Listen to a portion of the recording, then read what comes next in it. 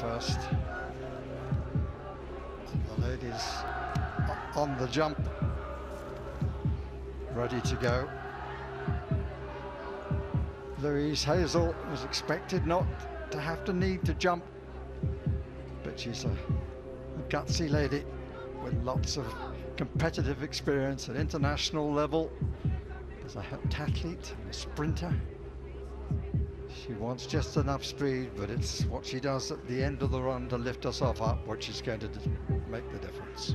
Well, she's going to have explosive strength. She's a high jumper and a long jumper. Look at that. She's doing that long jump move that they do in athletics to try and get the crowd pumped up. And here she goes.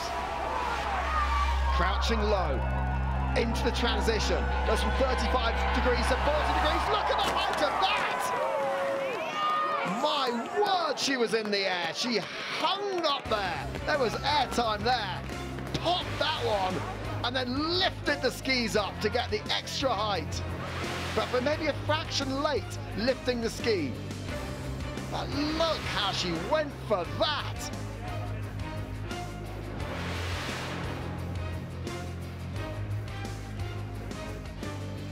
Tough competitor. Who sets such a good target? Well, they say in skiing that you can't get hurt in the explosive strength. Onto the in run, a little bit of a snowplow there, just checking his speed.